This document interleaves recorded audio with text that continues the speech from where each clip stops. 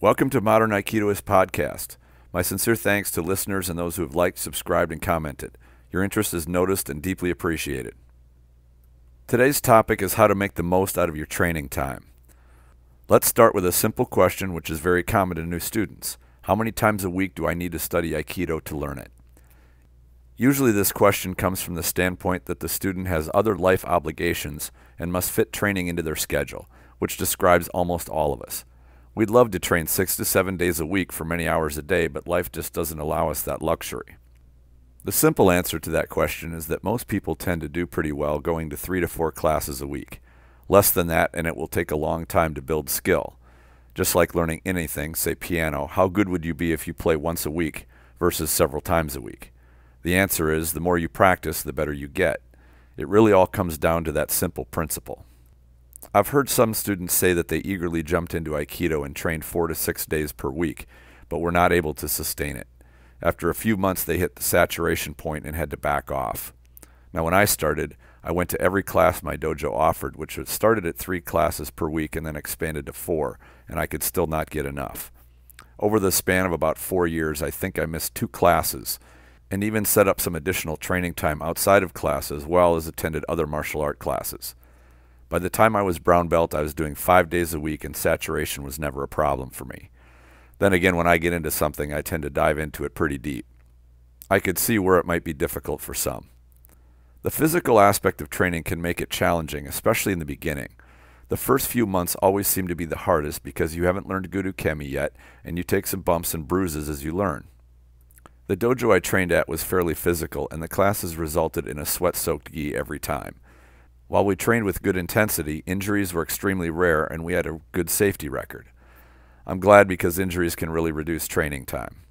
In my case, 2 separate knee injuries sidelined me for several months each. One was Aikido related and the other was not. The Aikido related one was that I didn't turn my foot as I threw uke and I strained my knee, not that I was thrown too hard or had nage who lacked control. Anyway, this taught me the lesson of how precious training time is. Even when I couldn't get on the mat, I came to class and observed from the sidelines. This was far more interesting and informative than I thought it would be. I got to watch and analyze students who were struggling and look for what the first thing that would help them would be. Of course, comments from off the mat are poor etiquette, so I kept quiet, but I took the opportunity to study and learn. My analysis skills improved a great deal during that time, which really helped my teaching ability. Use all of your time to your advantage. It would have been easy for me to stay home and nurse my knee, but there really wasn't any Aikido learning to be had there. Back to the subject of how much time to spend training, this question starts things off. What are your goals? If you want to be a competitive boxer or wrestler, training 3 to 4 times a week is grossly insufficient. If you want to compete, you will need to be training 3 to 4 hours per day, at least 6 to 7 days a week, maybe more. Most people who train in martial arts are not at this level of commitment. Aikido especially has no such competition to prepare for, which makes people who want to pursue uchideshi level of practice extremely rare. Uchideshi are live-in students who only eat, sleep, usually clean the dojo, and train. Their training typically consists of 6 to 8 hours per day. The vast majority of those who pursue martial arts training are not training to be professional or semi-pro level practitioners.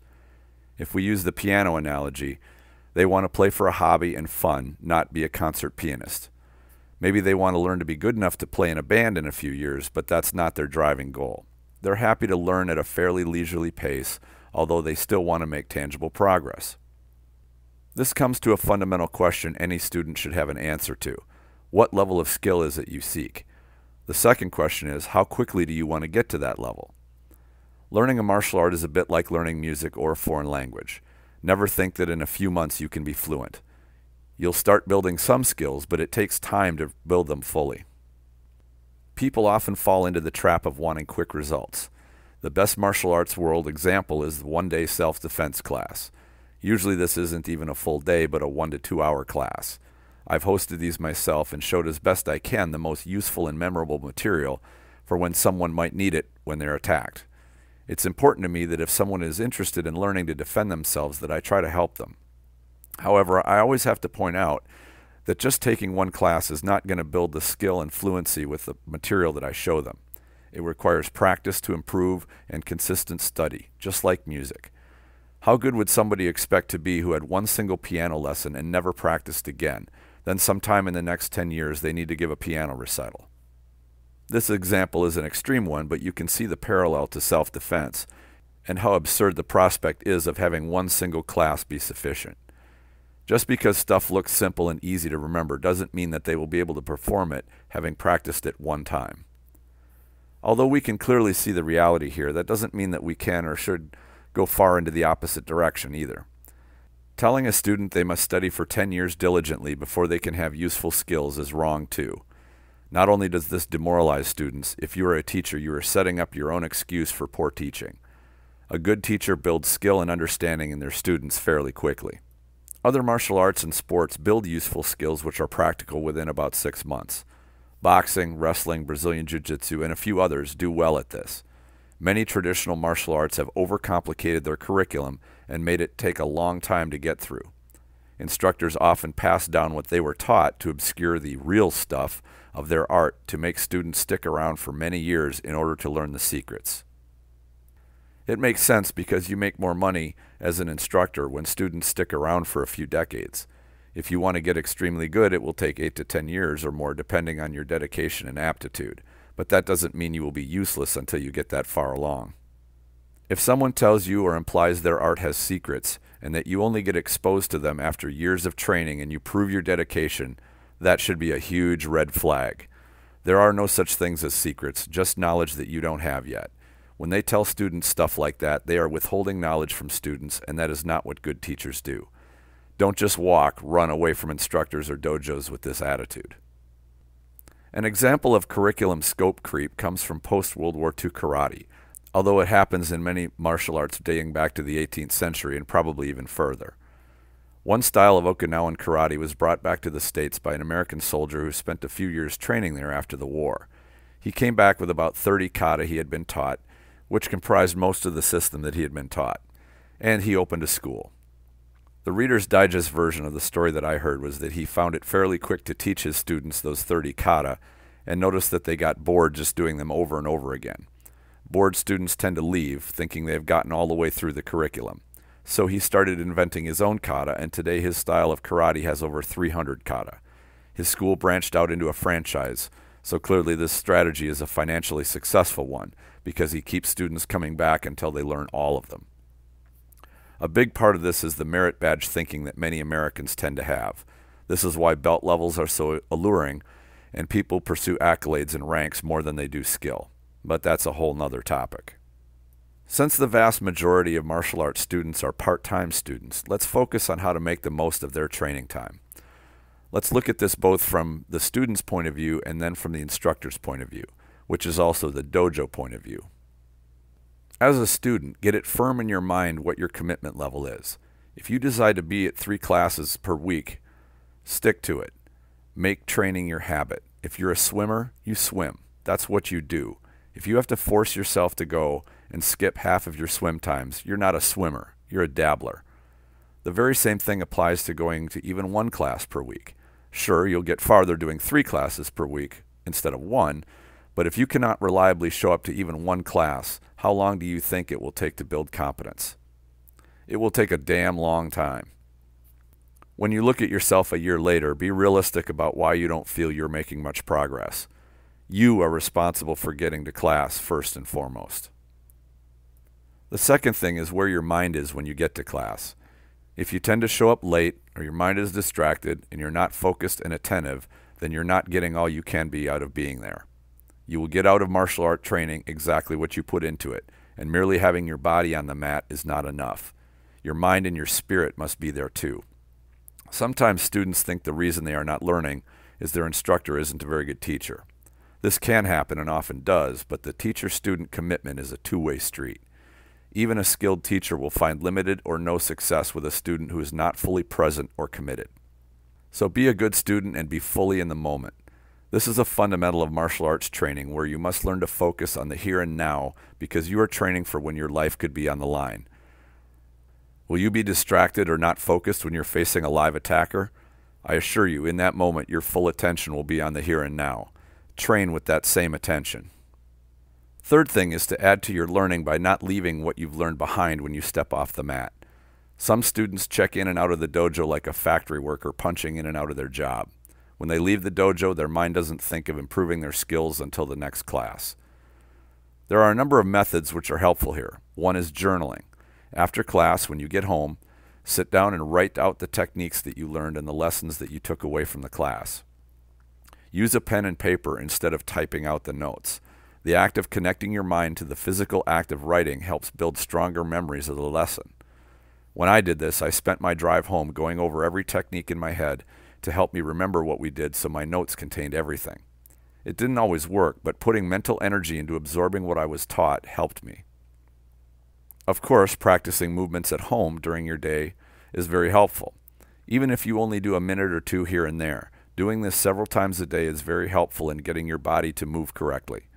I show my students how to do this, and the beauty is you don't need to make extra time in your day or a partner to practice them with.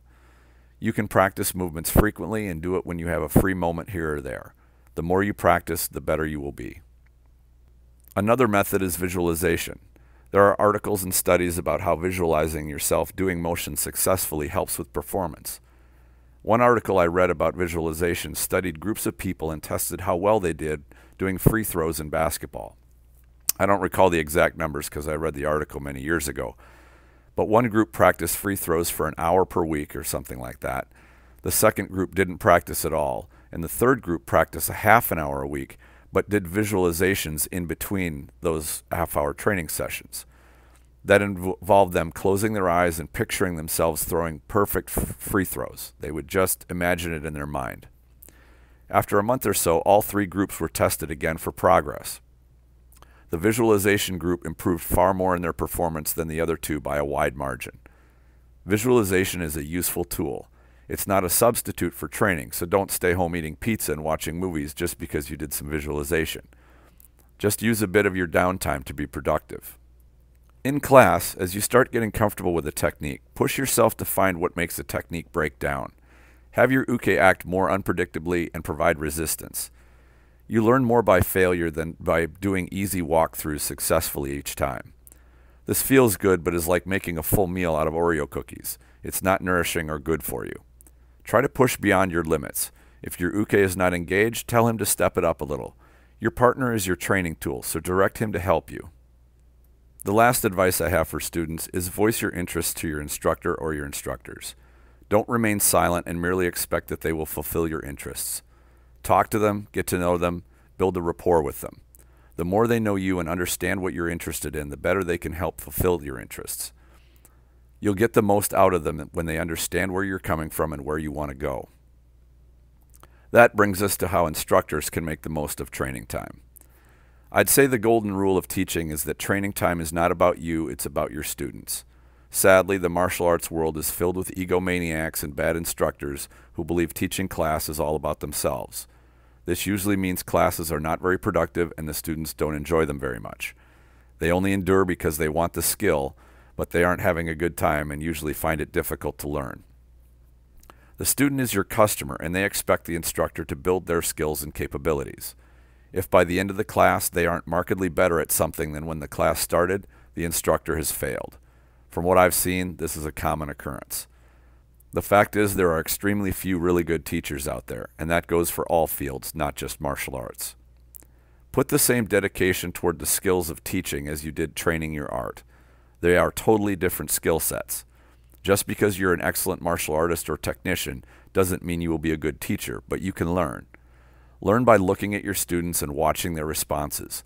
Monitor their growth both in a single class and over weeks. Be demanding on yourself and don't let excuses creep in. The progress of your students is your responsibility. That is advice on a personal level. On a dojo or organization level, make sure your instruction is clear and built on solid basics. Some instructors are all over the place and throw whatever comes to their head at their students, and classes can seem very fragmented. This should be avoided. As the founder of my own independent dojo, I've enjoyed the freedom of being able to rearrange my curriculum and test criteria. Actually, I overhauled it to be far more clear and focused on getting practical skills to my students in the first 6 months. I could only do this because I didn't have an outside source imposing a curriculum upon me. Granted, I evolved this over time and I didn't do it suddenly. Consistency is key, and changes should be gradual. Drastic and sweeping changes are hard on students. There are two primary methodologies when teaching a martial art. One, and very common in the traditional martial arts world, is to teach every technique in the system and make sure every student knows them all. This approach seems comprehensive, and it is if quantity is the goal. The old saying, "Jack of all trades and master of none," applies here. Training in this way almost ensures that students do not excel at any given technique or set of techniques. Sure, some will come easier than others, and they will be better at those. However, since techniques, which are picked up fairly quickly, tend to get left behind as instructors move on to other techniques, the result is that very little training time is spent on those techniques. I've found that techniques which come quickly tend to be simple, direct, and reliable. I believe these are more of the meat and potatoes of an effective martial artist. The second methodology is to train students in a subset of the techniques of the art to the point that they get a high level of proficiency in them. Usually these are techniques they take to naturally and build success with quickly. You can teach other techniques, but they do not consist of the majority of the training time you spend in class. Usually this methodology is used to train people for competition, where they will be facing a live opponent and they need some solid tools, not just a smattering of many techniques. If you think about it from a self-defense standpoint, the simpler and more direct, the better. Someone in a panic is not going to remember a technique they did 1 or 2 classes a year ago. They have a far better chance if they have trained in a few reliable techniques many times since they started. Just something to think about as you compose your classes. You don't need to make all of class like this, but make sure to dedicate some training time in every class to the simple, reliable stuff that is straightforward, not fancy or complex. Remember this simple truth: you get good at what you practice, and what you don't practice, you don't get good at. A good teacher always pays attention to how much time he devotes to the most useful and practical skills. He doesn't let class stray too long or too far into obscure or complicated material which is not terribly useful or relevant. Of course, you're free to choose which training methodology you prefer, but realize what the strengths and weaknesses are. I believe the teach the entire system method takes a long time and tends to frustrate students who would like to see tangible progress in a reasonable time. I also believe it builds mediocre students instead of highly proficient ones. I've found that the specialized approach is received well and students can see their confidence build quickly. They don't care that they aren't working on every single technique that Aikido has to offer. They can get that in time once a solid foundation is built. Just as I advise students to talk to you, I advise you to talk to your superiors if you feel improvements should be made to the training process. Don't just sit in silence as you feel things could be done better. Too many organizations are essentially cruising on autopilot and holding on to standards which are not innovative or growing. If you're happy with what your organization is doing and it's working, then great. If not, it's your responsibility to step up and sponsor improvement. Silence will yield no positive result. As an instructor, you set the tone.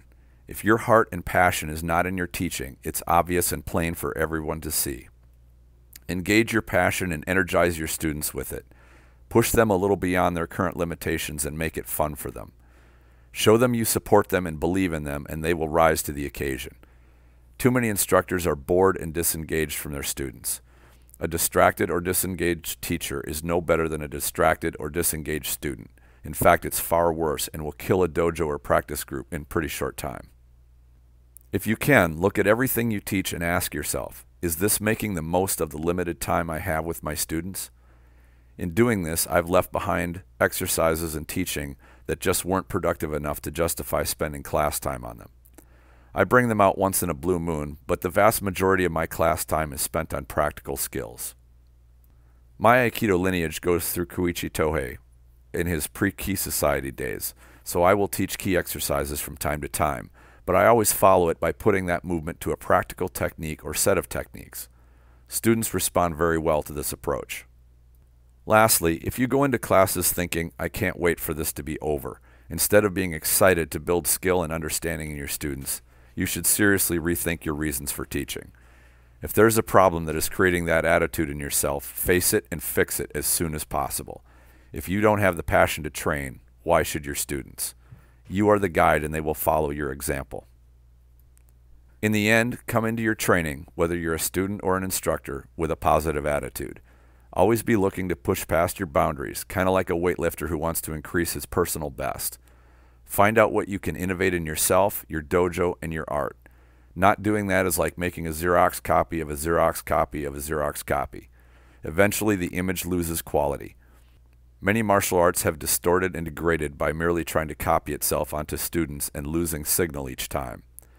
It's important to keep training vibrant and dynamic. A martial art is a living thing, and as such is either growing or it is dying. Make sure you and your art are growing. What are other topics you're interested in hearing covered in this podcast? Please share your ideas in the comments if you're watching this on YouTube. You can also go to the Facebook group Aikido the Martial Side and post a comment. Your input and engagement helps podcasts like these stay around. Please support it by liking, subscribing, and sharing. Enjoy your training.